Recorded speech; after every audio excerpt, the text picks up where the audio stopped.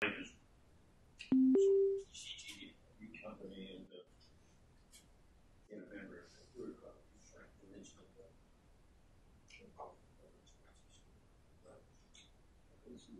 just take advantage of it. Use that as your social, and then I'm not interested.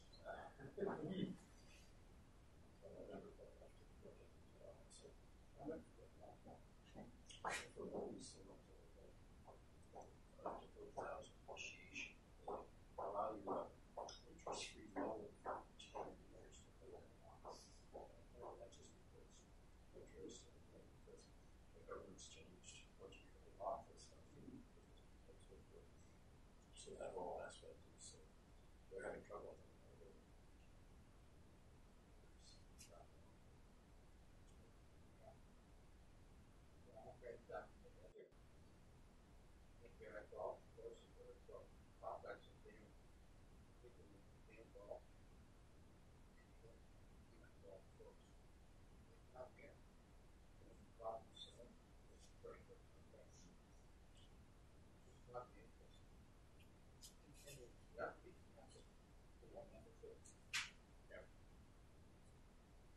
We're going to have to get together on another just to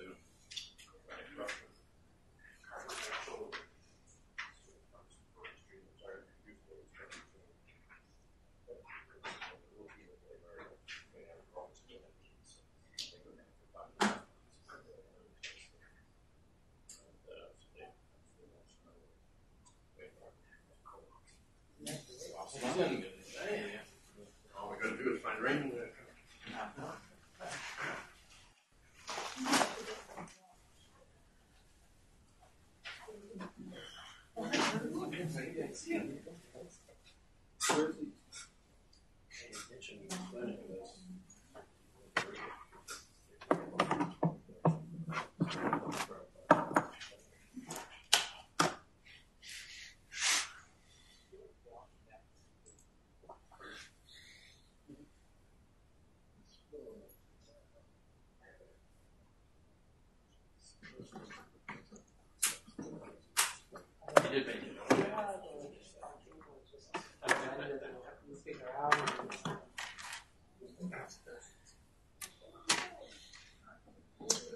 Hey, you got a key? Yeah, right here. Yeah, over there. Yeah, either will work.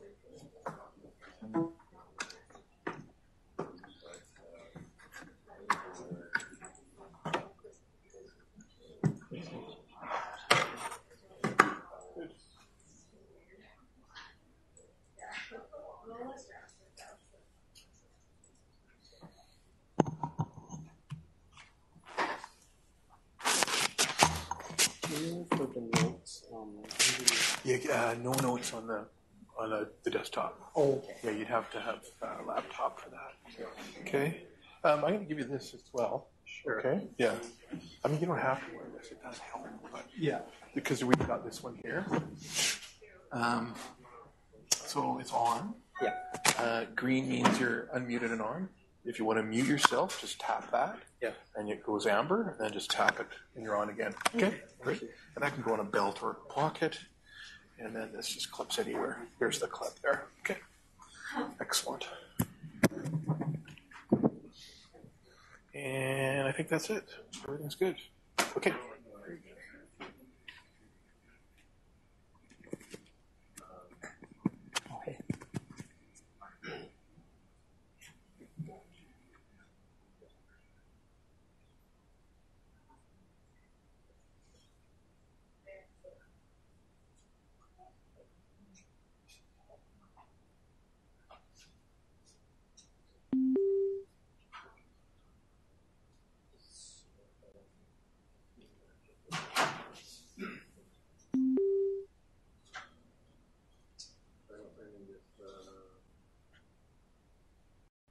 Are we gonna just start? Oh, sure.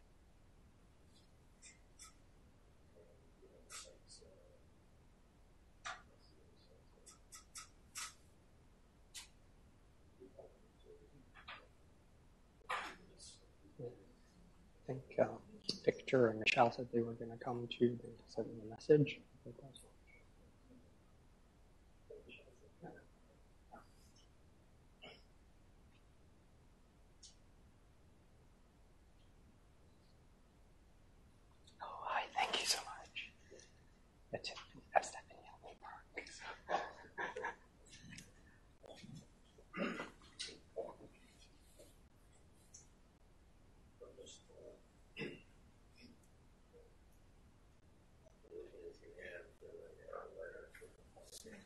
Oh, yeah. Yeah, children's and women's.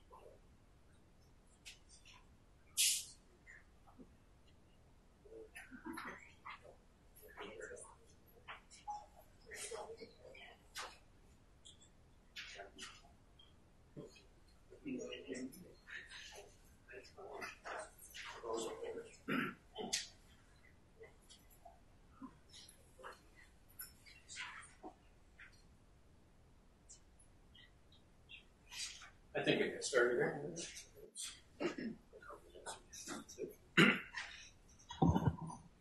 On other sites, I think we can get started with today's program. I'm Bob Schellenberg in Allergy and Immunology, and it's my pleasure today to introduce Dr. Raymond Mak, who's one of our graduates from here and known to probably most of you in terms of interactions in internal medicine. He has a wide outreach, and even during his fellowship took the initiative to set up teaching programs with the family practice group and so forth, so that he's a great teacher, and when you get to be my vintage, you rely on people like him to teach you and get the passive knowledge. So we're pleased to have him, and he has a special interest in terms of adverse drug reactions, and will speak to us in some aspects of that today. Right. So over the next hour, we're going to talk mainly about penicillin allergy and really the scope of the problem that's become and what we can do both as individuals as well as an institution to address this huge problem. The learning objectives for today, to gain a better appreciation of penicillin allergy, we have to review some basic science, the Gels and Coombs classification of drug reactions, which most people were exposed to during their medical school. And then understand the pathogenesis, how we develop allergies, and really what happens to them as time goes on. We're going to go through some strategies that have been adopted at a variety of institutions, both in Canada and the US, and how effective they are. And lastly, we'll just apply some of the knowledge to two cases in terms of how to risk stratify patients with a reported penicillin allergy. So I'll present the cases first, and you can keep them in mind, and then at the end, we'll kind of discuss them further in detail. The first case, you're seeing a 30-year-old male with strep pneumobacteremia. He reports a history of hives lasting 1 day when he took penicillin for strep throat at age 28. He had associated stomach upset and vomited within 30 minutes of the last ingested dose and felt also quite wheezy. So you've probably seen patients similar to this in the hospital, and then how would you approach these patients? So try to keep in mind what you would do currently. Would you avoid all beta-lactams in this individual or avoid only penicillins and select cephalosporins? Refer to allergy immediately for skin testing, or challenge the patient to see if it's a true allergy? Would you use an alternative antibiotic such as vancomycin, or simply advise the patient they're not allergic? The next patient is a 40-year-old female whom you are seeing in the emergency room. You're hoping to discharge her on clavulin, which you deem is the most appropriate antibiotic. However, she reports she is allergic and had a rash when she took penicillin for strep throat at age 12. How would you approach this patient? Again, The options are similar. Would you avoid all the beta-lactams, cephalosporins, refer them to allergy? Would you challenge them in the ER to see if it's a true allergy, or advise the patient simply that they're not allergic? So keep these options in mind, and as we go throughout the talk, maybe you'll either confirm or change some of your opinions. So to form a basis of our discussion, we really need to review the Jelen-Kuhn's classification. This is an immune kind of way of dividing drug allergies. And it's really important to divide allergies between immediate and delayed. So type 1 allergies are those immediate allergies that within an hour to 6 hours of exposure, you can develop hives, breathing difficulties, angioedema, and even anaphylactic shock. Delayed reactions, however, come on after that time period and often last quite a long time. And it's useful to know that with immediate reactions, skin testing is useful. For all the other ones, it's not that beneficial. The other delayed reactions can range from hemolytic anemia to serum sickness to more severe ones such as DRESS or SJS-10s or AGEP, which are rare but potentially life-threatening. The majority, however, are mobiliform rashes, which are benign. Focusing on type 1 hypersensitivity, when a patient is exposed to antibiotics the first time, they develop an allergy by developing antibodies, IgE. These subsequently attach to mast cells and are found in the tissue. And when exposed again, you would have a rapid onset reaction. The principle of this is where skin testing comes in. There are mast cells located underneath the skin, and when we expose small amounts of antigen, you can develop a hive at the site of exposure. The features of the immediate hypersensitivity is that they're fast on, fast off, reproducible, and even small amounts can potentially lead to anaphylaxis. It's important to know that it's actually not the penicillin itself that's usually the causative agent. It's the breakdown products, particularly the major determinant, which is the most common cause for allergic reactions. And there are other minor determinants that are less likely to cause reactions. Penicillin itself is immunologically inert. So by just a show of hands, how common do you think penicillin allergy is reported? Is it 1% of the population, 3% of the population, 10% of the population, or 15% of the population? So I see most hands raised for 15% of the population. The answer is actually 10% of the population. How many of these individuals are actually not allergic? Is it 30%, 50%, 70%, or 90%? So the majority, 90% of these people are not allergic to penicillin.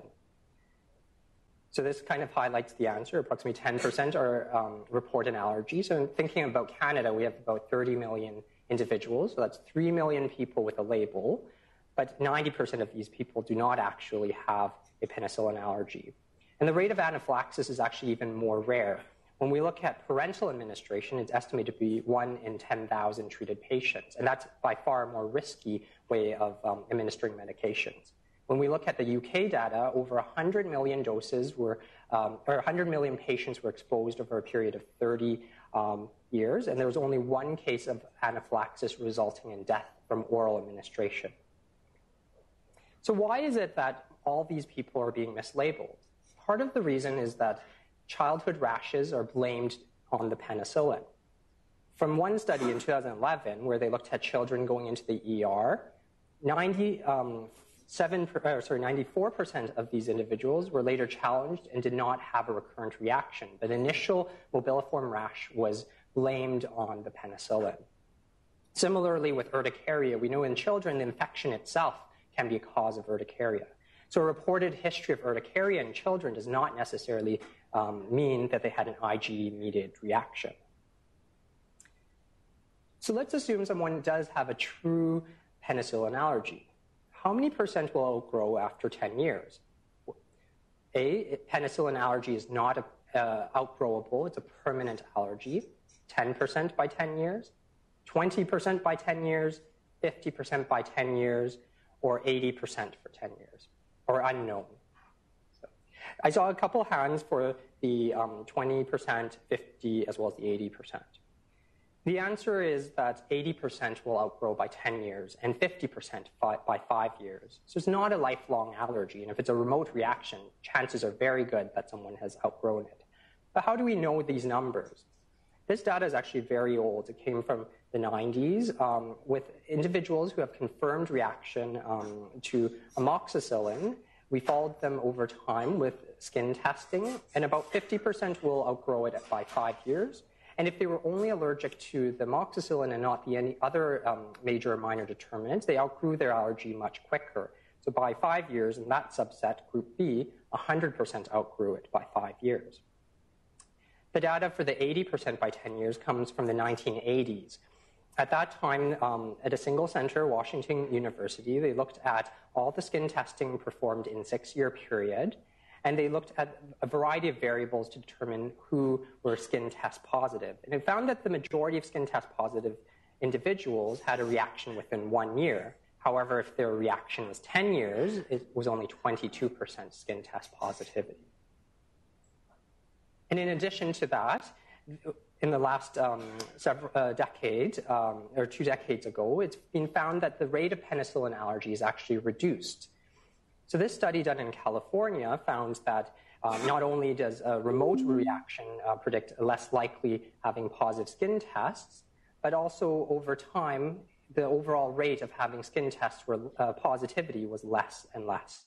And one of the reasons for that, it was postulated that we're not prescribing as many antibiotics. And by fewer exposures, we're having fewer rates of penicillin allergy. So now we can appreciate that there's a huge population of individuals in Canada who are allergic. But why does it really matter? There's a substantial healthcare impact. In fact, a systematic review published in 2018, I believe one of the individuals, Dr. Young, is on this article, who works here at St. Paul's. It found that there's suboptimal antibiotic selection, increased drug-resistant organisms, higher costs, and increased toxic effects. For example, if you were to treat an individual with Piptazo, you would be able to cover gram-positives, gram-negatives, Pseudomonas, and anaerobes, whereas if you were to do the same combination with an alternative, you may have to choose Cipro, Flagyl, plus Vanco, and having exposure to multiple antibiotics increases your risks of side effects as well as potential for increased allergies to these medications. And the same flip side, if we're able to delabel patients, we may be able to save the hospital money as well as use more appropriate antibiotics. So what can we do with this so-called penicillin pseudo-allergy epidemic? What are some tools available? And these are both tools that you as individual clinicians can employ, as well as institutional-wide tools. So firstly, a detailed clinical history is paramount. Penicillin skin test is one option, particularly for immediate reactions. Provocative oral challenge, as well as clinical decision tools and algorithms. And we'll go through each of these clinical tools and the evidence behind it. For clinical history, I'd like to highlight one of numerous studies that have been published. This one was in 2018. This was done in Australia over a single center over 18-week period in 2016. Included anyone who was an adult and able to provide a history with, and they had to have a label of an antibiotic allergy. So patients who were intubated, delirious, or unable to provide a reliable history were excluded.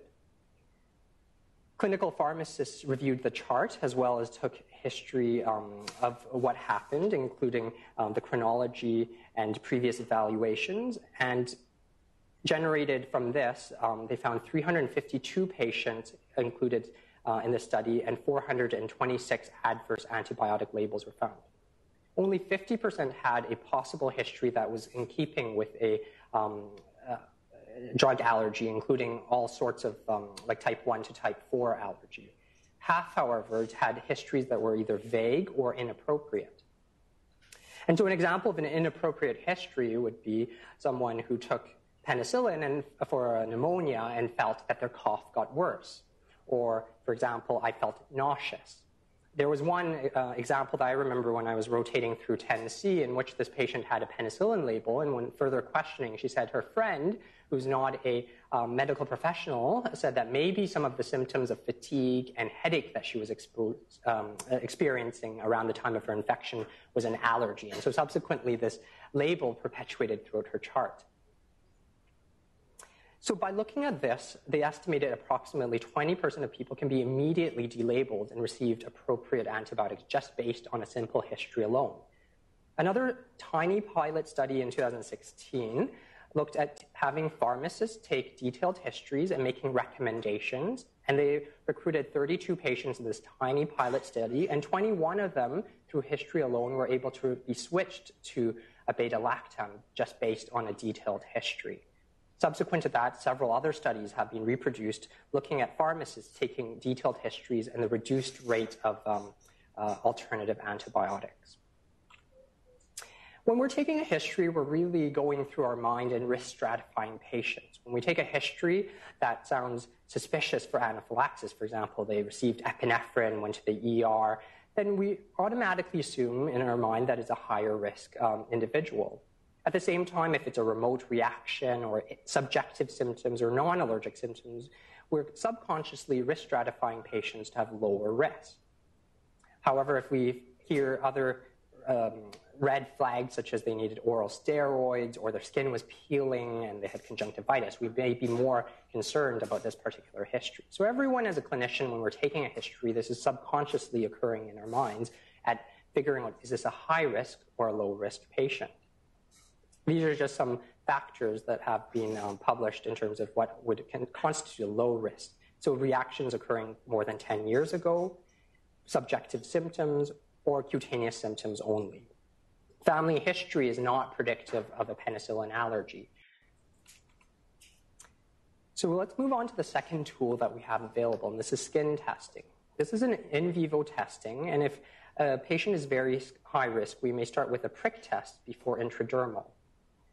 It's useful, as I mentioned, only for ruling out immediate reactions, and it must include the major determinant because we know that that is the most likely culprit agent. Approximately 75% of positive skin tests were a result of the major determinant.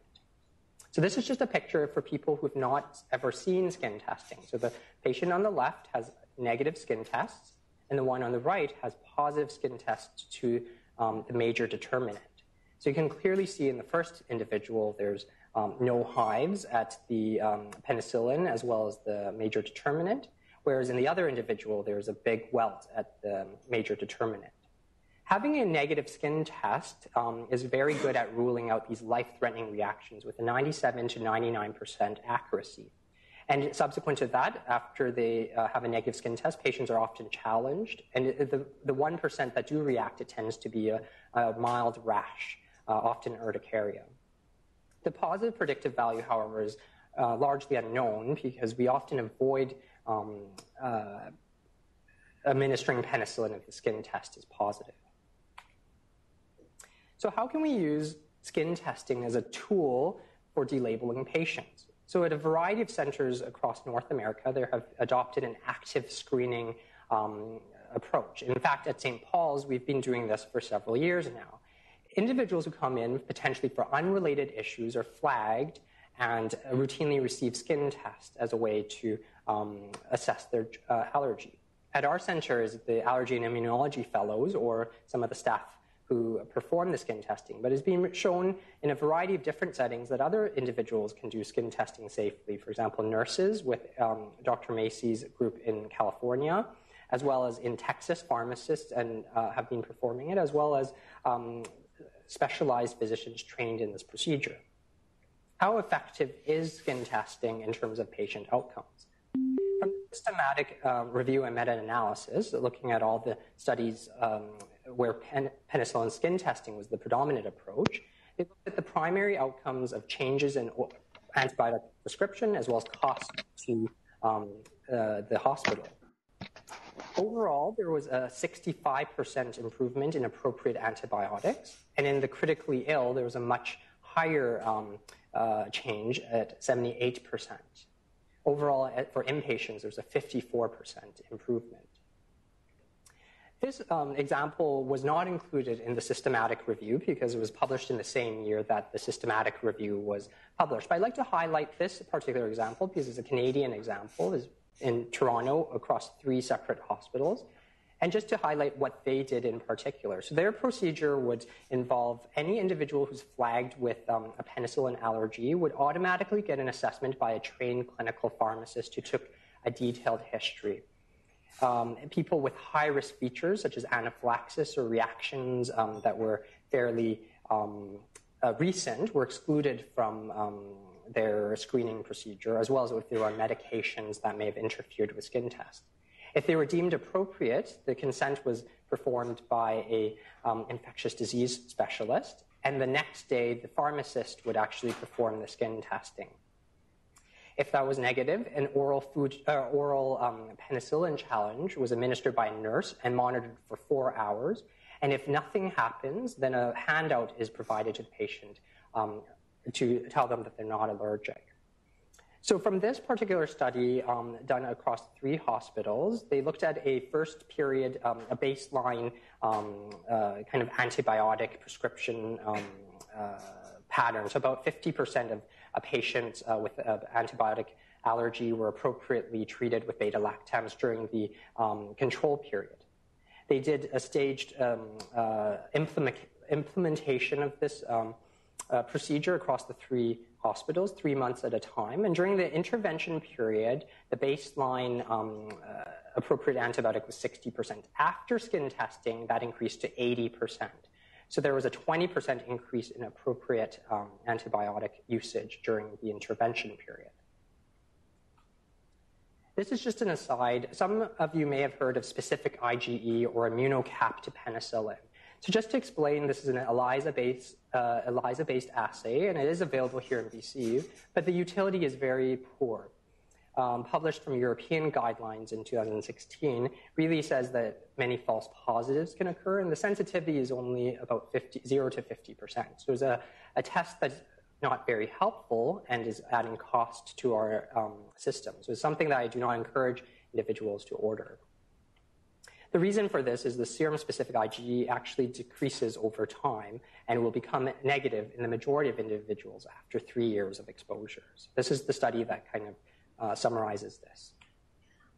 So we'll move on to the next step. And this is an exciting part of penicillin allergy as we're moving more and more towards oral provocation as a tool towards assessing penicillin allergy.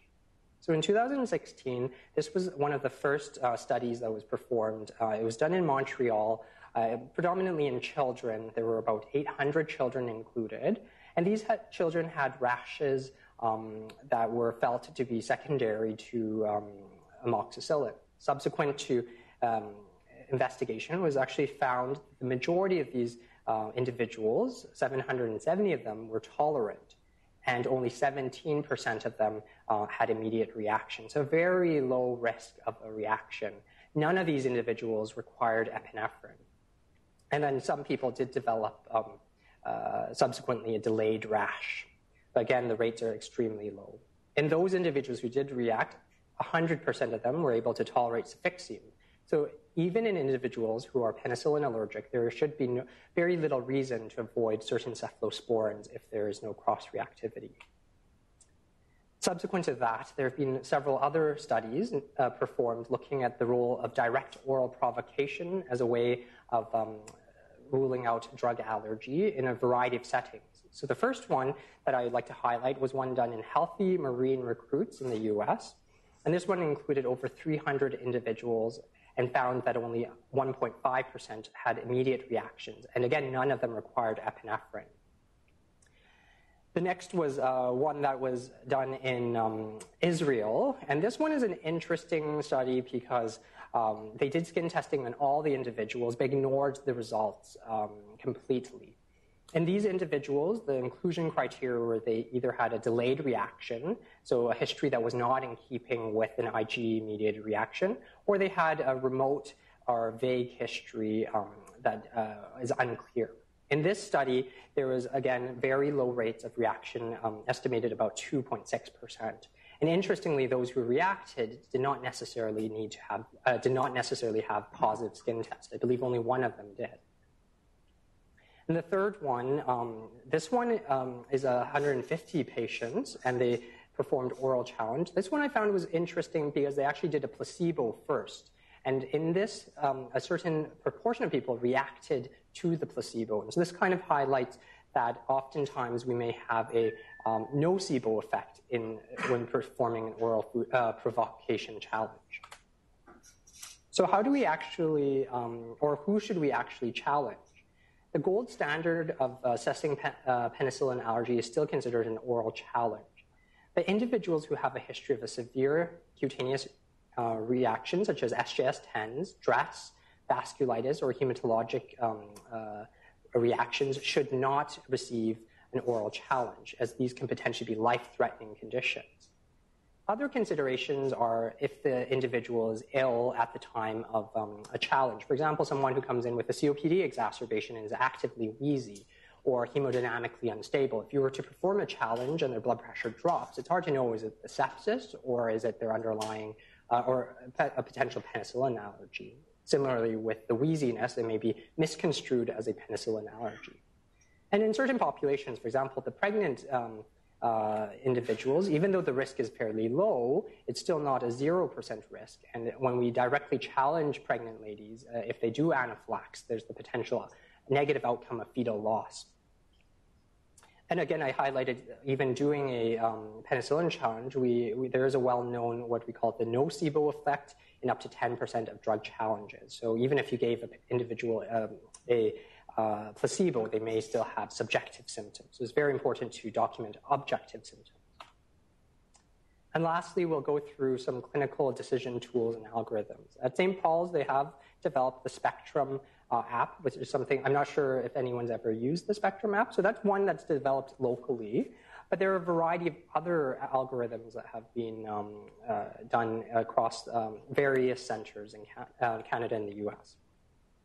So this one I'd like to highlight. It was done by Harvard. It implemented across 5 different hospitals, both community and academic institutions. It was an electronic guideline that was integrated into their EMR, and it was also integrated into the intranet as well as mobile friendly. So it was very accessible to the hospitals. They started with an education campaign that was hospital-wide, both in person as well as videos. And then they also had an integrated test dose order set to make it user-friendly.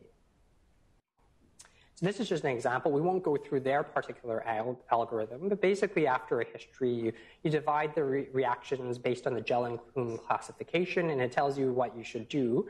For example, if it was a mild reaction, you may do the test dose procedure. If it's one of these severe type 2 to 4 reactions, then you avoid the penicillin. If it's a potential anaphylactic reaction, you may want to consult an allergist at that time or use an alternative cephalosporin in this case. So this is what they did at academic hospitals where there was access to an allergist. In hospitals where there were less access to allergists, they had a different algorithm. So now that we look at the variety of strategies that have been employed at delabeling patients, which one is the most effective? There's very little literature comparing the variety strategies, but this particular study did look at comparing both the algorithm, which I kind of went through that was done at Harvard, as well as skin testing. So they looked at a single hospital, Brigham and Women's College, and they looked at the standard of care period, and they compared it to the skin testing period, and then when the guideline was implemented. And they wanted to look at prescribing practices during that time. They wanted to see, was there an increased use of penicillin and cephalosporin? There were some secondary outcomes, such as whether they were discharged on penicillin, whether they had alternative antibiotics or adverse reactions. They used an intention to treat analysis, and then they did also a per protocol analysis for the skin testing. It's interesting to look that during the skin testing period, there were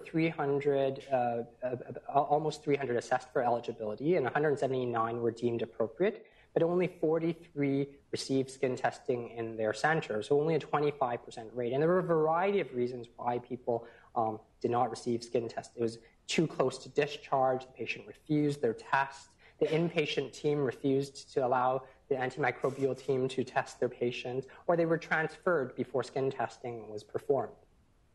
So not a very successful implementation during this period. When we compare the results, during the standard of care period, 38% were treated with cephalosporins or penicillins. When they implemented the computerized guideline, that increased to 50% with an odds ratio of 1.8. Overall, during the skin testing period, there was really no difference compared to the standard of care period. But one of the big reasons was because it was not implemented correctly. If we looked at a per protocol analysis, those who did receive skin testing, 72% were treated with penicillin with an odds ratio of 5.7.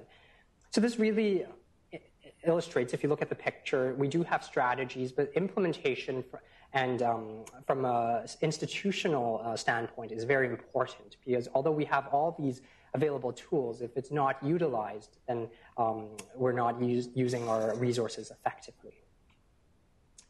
And despite all our efforts, we know that persistent labels exist. So individuals with negative skin tests, negative challenge, about 40 to 50% of them come back the next time with the same label on their chart, despite not having had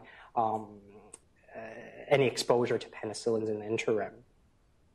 And for example, a patient with negative skin testing and past oral challenge, the patients themselves are still very hesitant to receiving penicillin in the future. For example, 18% of parents continue to refuse penicillin use in their children. And for some odd reason, even if it's been removed, and when we look down, it's been, at some point, 36% of patients will have this label added again with no clear reason.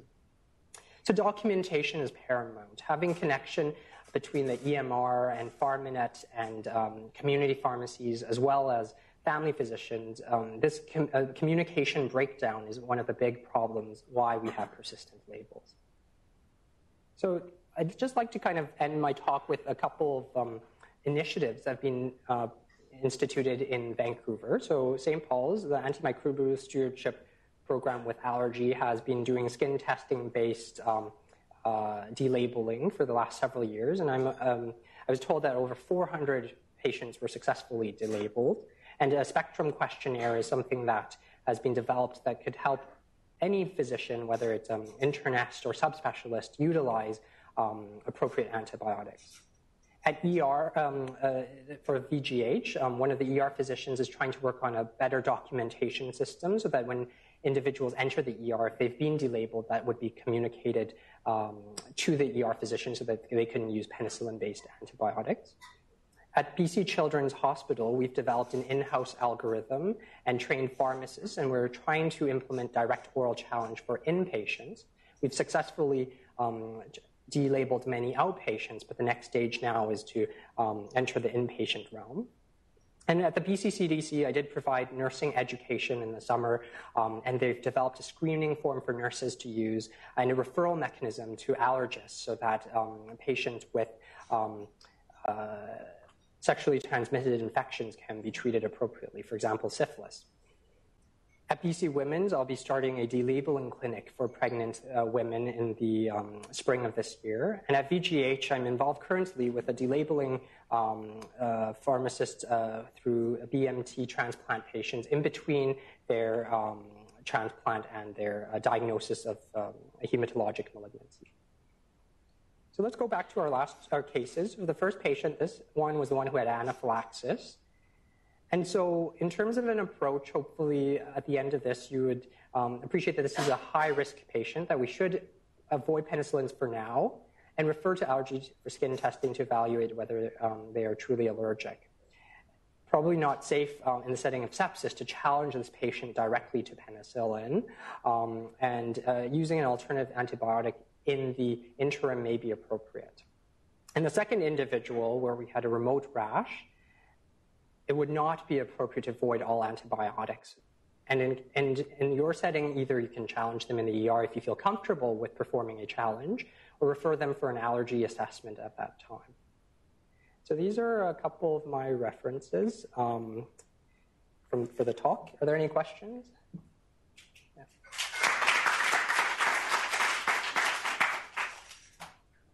I talked really quickly. It was only happening. So questions from the audience? one question. So, Raymond, Yeah. how are we right now once the patient would be labeled? How is that information currently being sent around? Yeah, so at VGH, we have the pharmacist fill out a PharmaNet removal form, so it gets gone to PharmaNet. We give the patient a piece of paper that says you've been successfully delabeled, and the dictation goes to the family doctor. There's issues with PCIS and removing the label there because they don't allow us to remove rashes even if it's had a successful oral challenge, because they theoretically could still develop a rash once they've left the hospital. So we would add on underneath penicillin skin test negative, oral challenge negative, as a way of telling physicians they've been assessed, but the label of the rash still stays on their EMR. But we're looking to try to fix that. At St. Paul's, I'm not sure in terms of how they integrate it into the EMR. Here, I guess Victor can comment. Yeah.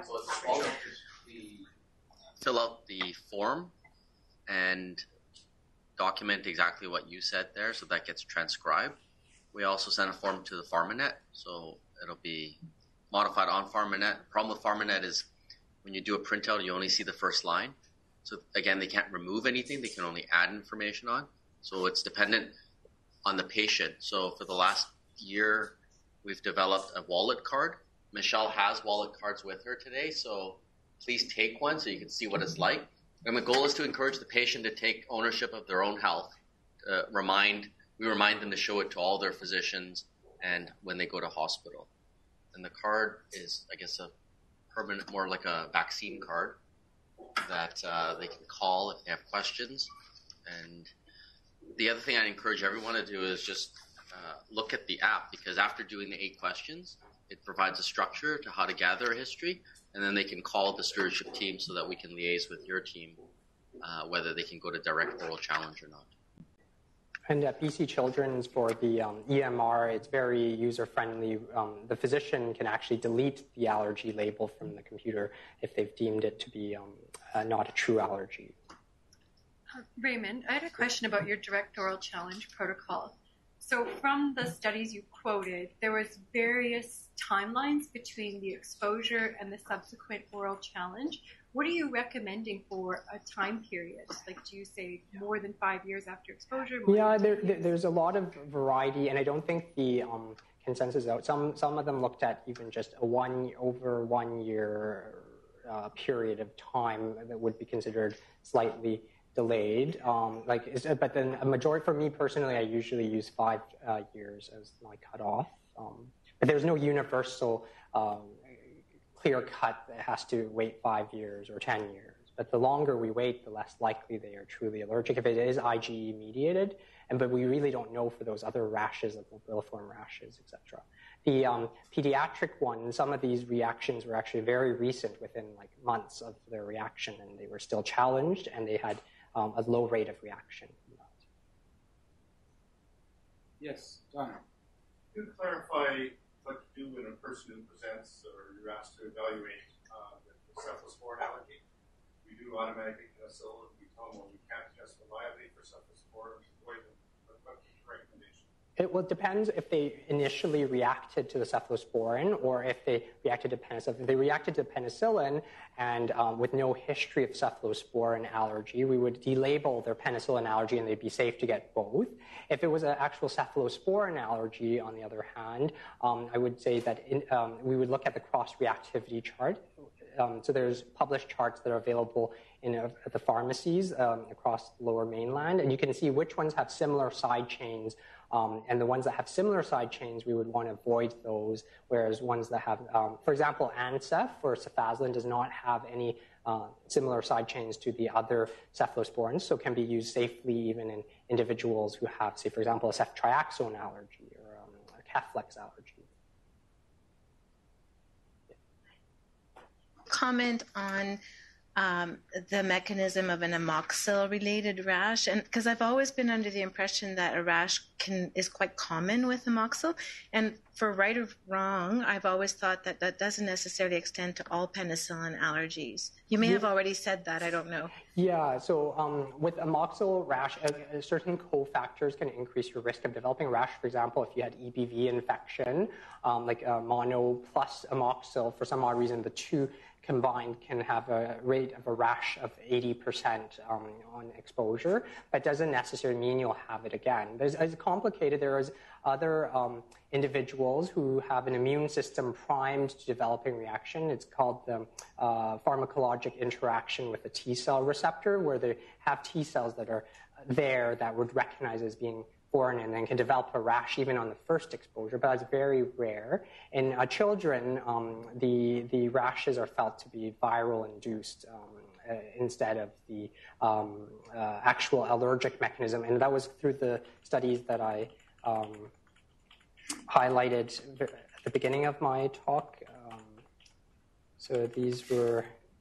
For those that missed the talk, you're now seeing it again. Yeah. So this one where they had over 130 patients, I believe, that went to the ER and they blamed the amoxicillin, and actually only 6.8% of them were later challenge positive. So the majority was actually infection, particularly childhood rashes.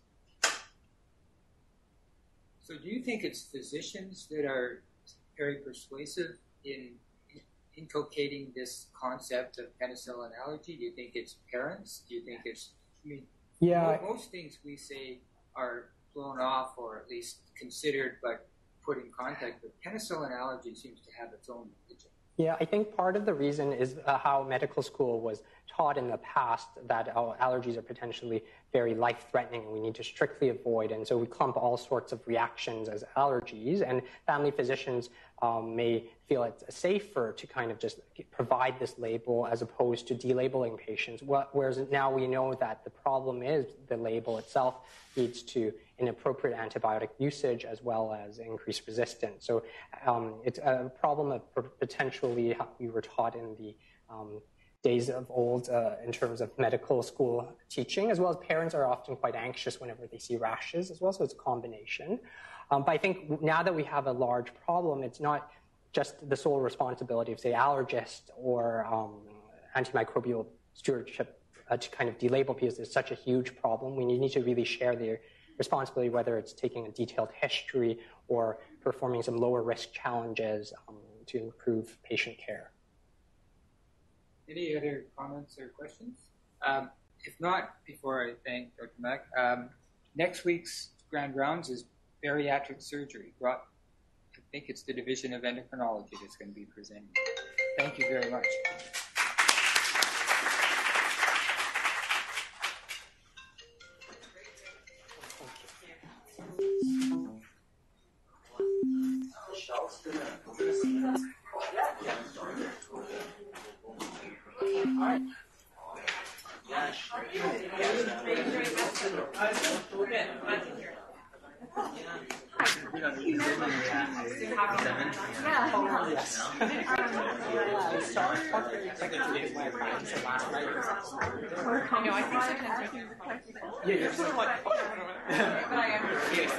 Can I have one? Yes. This is great. That was so interesting. So just pass them along. Yeah, that's really interesting. I wanted just one. Thank you. It's great. That's great. You filled them out. Yeah, that's even great. on history, then it's good. It's great to just remind everyone it's on the Spectrum app, like just to probe, and these are really good questions, And right? there's a number they can just call. Yeah, it's fantastic. Thank you.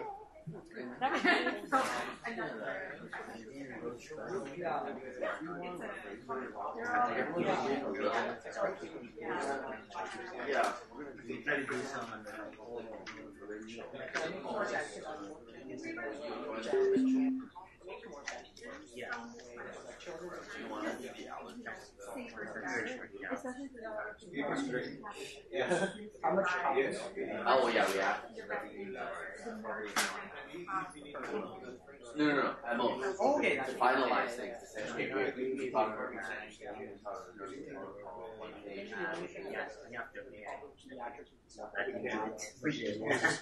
oh yeah, we'll do 18 years old. Yeah.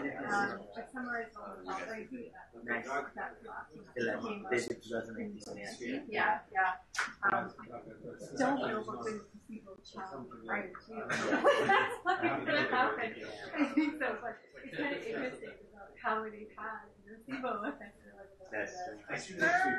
So, yeah.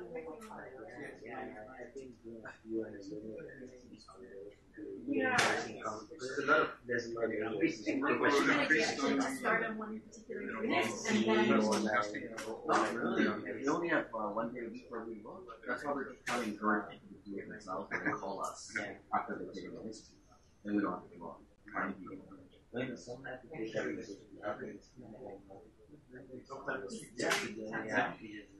every time I take my units on Tuesday, I have 2 weeks. And I have some that I can just do later. And then other ones sometimes You're taking it medications and allergies. So I can actually pull it from our pharmacy system any patient with an allergy, and so I can generate but at the same time, when I'm doing my prescription, I'm seeing patients who have allergies right off the bat, and then a lot of times, you know, and this drives me absolutely crazy. I see penicillin allergy, and the patient's on penicillin allergy.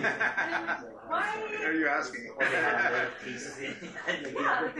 like I had one this past week with the penicillin allergy, and they are actually but then I looked at it, they've been on for 5G by that point. Yes. Well, they don't understand maybe delayed reaction can still happen. Yeah, but we're a little more we take that label off, even if it is a rash, to me, and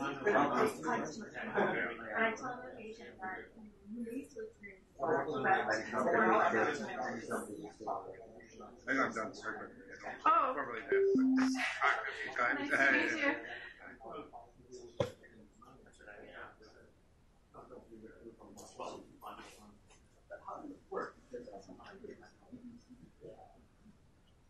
Those are separate positions.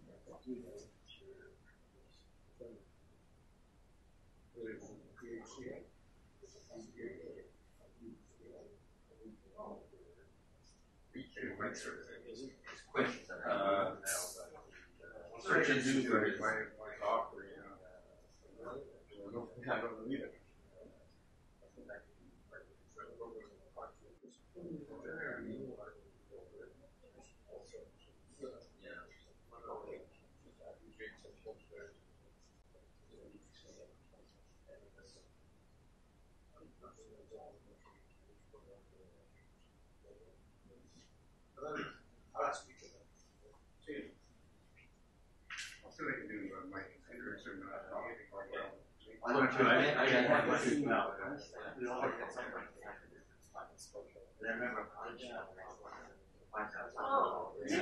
That one is good. Oh yeah.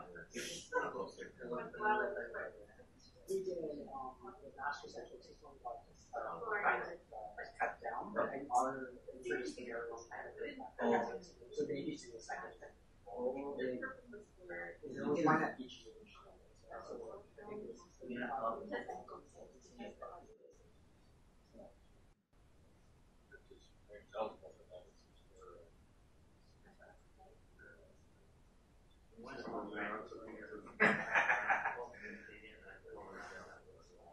yeah.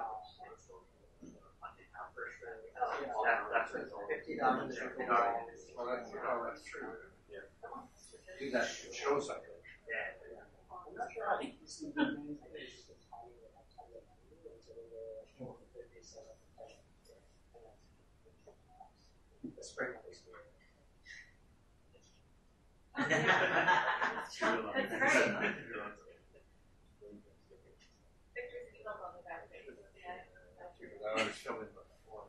Oh, we fill it out anyway. We fill it out. Yeah, no, here you do, but once I see I'll just put it for a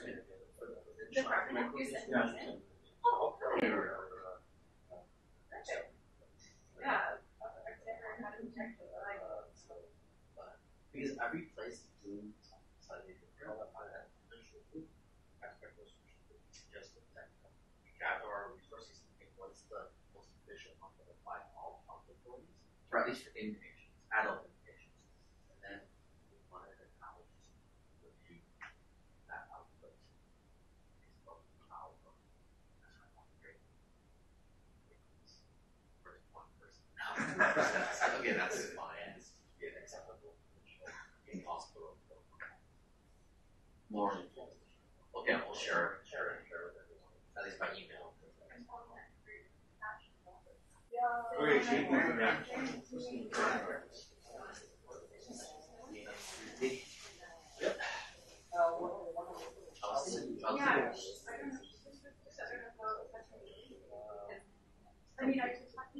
Yeah.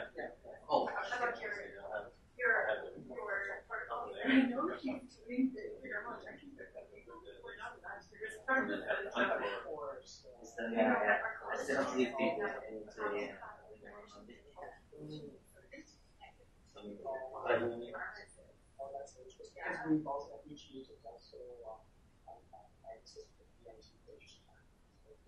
We did a course for that too.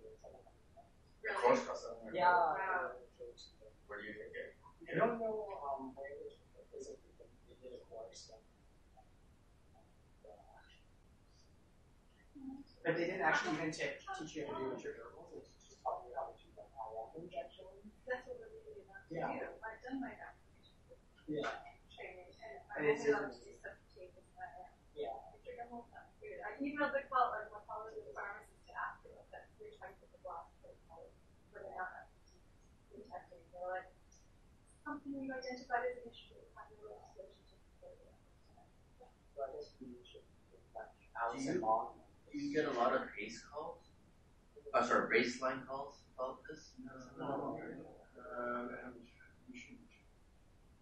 Are you on the baseline? We aren't on the I'm not on the baseline, but they found my cell phone for some of these things. Someone was account. Oh, yeah, no, I don't know how. I was like, You guys want to join the baseline? that's and then the way probably should have examination is already. You get paid for it. Yeah, you don't get it.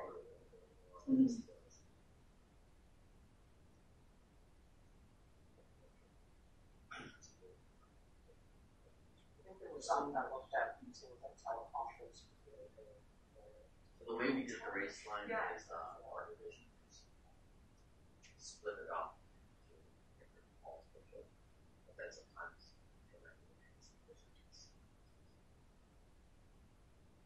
but it's only on. Yeah.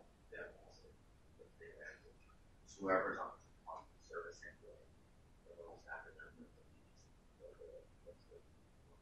Yeah.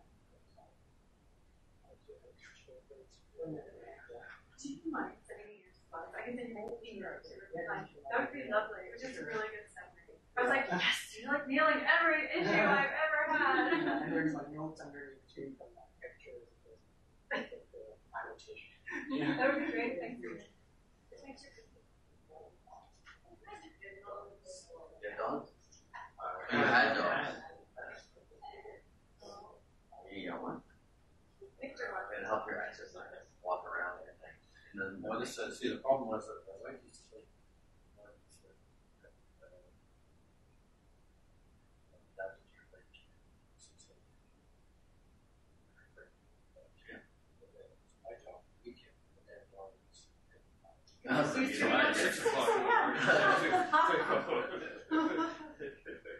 Your call will be disconnected. Really good shape. It's in the nighttime walk.